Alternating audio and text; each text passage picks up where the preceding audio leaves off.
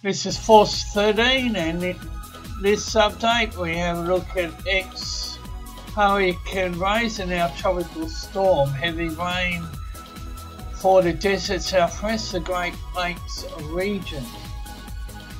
This is some of the information that is currently available.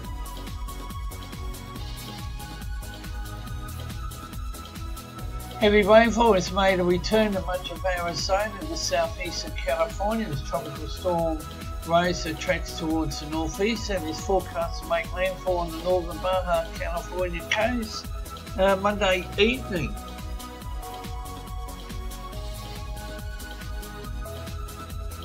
This is a view of the city of Phoenix. Flood watch remains in effect from 11 a.m. Mountain Standard Time Monday until 5 a.m. Mountain Standard Time Wednesday for the following in Arizona, Oak Creek and Sycamore Canyons. Here are the 11 p.m. regional observations. At Flagstaff Airport, skies were cloudy. Temperature was 56 degrees and the relative humidity was 71%.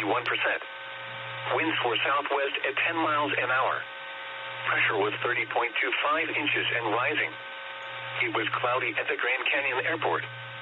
Temperature was 60 degrees and the relative humidity was 59%. Pressure was 30.21 inches and falling. In Prescott, skies were cloudy. Temperature was 64 degrees and the relative humidity was 69%. Pressure was 30.15 inches and steady. It was cloudy in Winslow and the temperature was 67 degrees. The relative humidity was 45%. Pressure was 30.11 inches and rising. At Page, skies were cloudy. Temperature was 71 degrees and the relative humidity was 43%. Pressure was 30.03 inches and rising. At Sedona, skies were mostly cloudy. Temperature was 66 degrees and the relative humidity was 59%. Pressure was 30.15 inches and steady. In Williams, skies were cloudy. Temperature was 59 degrees and the relative humidity was 63%. The winds were south at 10 miles an hour. Pressure was 30.21 inches and falling. Here are other observations. Throughout the southwest, skies ranged from mostly cloudy to cloudy. It was 74 at Phoenix, 81 at Las Vegas, and 71 at Kingman. The following is a flash flood watch for the Prescott listening area. Flash flood watch now in effect through late Tuesday night. The flash flood watch is now in effect for a portion of west central Arizona, including the following areas: Yavapai County mountains and Yavapai County valleys and basins. Through late Tuesday night, abundant tropical moisture from the remnants of Hurricane Rosa will begin to affect northern Arizona this afternoon, with some locally heavier showers and thunderstorms producing heavy rainfall. The heaviest rain from the remnants of Rosa is expected from Monday evening through late Tuesday night. Widespread rainfall amounts of 2 to 3 inches are forecast, with locally higher amounts of around 4 inches over south-facing mountain slopes. Localized flash flooding of urban areas and small streams may occur during periods of heavy rain. In addition, larger streams and rivers could experience significant rises and possible flooding due to the widespread heavy rainfall. A flash flood watch means that developing conditions may lead to flash flooding within the watch area. People, especially those located along area creeks, rivers, or other flash flood-prone areas, should continue to monitor later forecasts and be prepared to take immediate action should flash flood warnings be issued. Repeating, the flash flood watch has been extended until 5 a.m. Mountain Standard Time Wednesday for the following locations in Arizona: Yavapai County mountains and Yavapai County valleys and basins.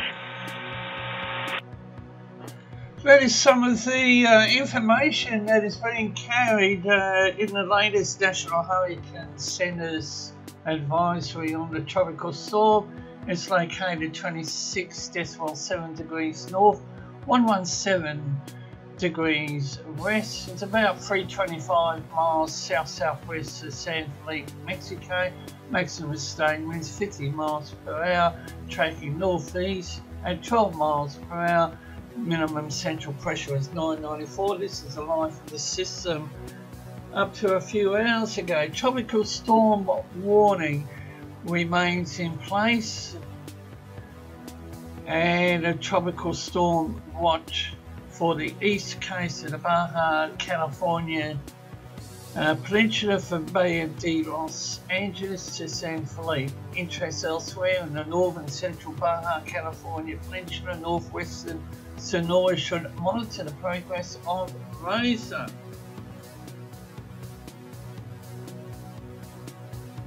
Now we have a look at the NORTHWESTERN. The tropical storm is expected to move across the peninsula into the northern Gulf of California tonight, and Rosa's remnants are then expected to move across the desert southwest on Tuesday. And as mentioned, maximum sustained winds decrease to 50 miles per hour with higher gusts. Additional weakening is forecast through tonight while Rosa approaches and moves over the northern Baja California Peninsula, and it's expected to dissipate over northwestern Mexico or the southwestern United States by Tuesday. Tropical storm force winds extend outward up to 150 miles from the center, and as mentioned, minimum central pressure 994. And 3 key messages in the advisory: rainfall, Baja California, northwestern Sonora 3 to 6 inches, isolated 10 inches.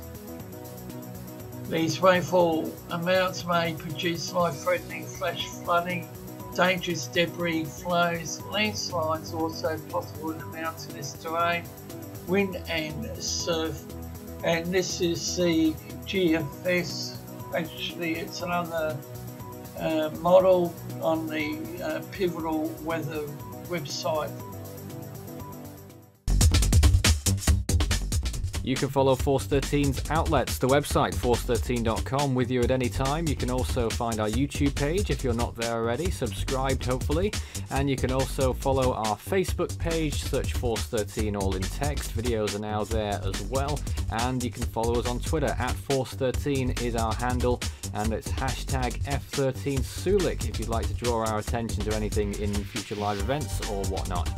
You can also help the project become even better by becoming a patron with its various rewards that come with that feature as well. And you can add me personally, Fool13 at extension 9094 on Discord, and Force13 on Skype for tropical weather chat.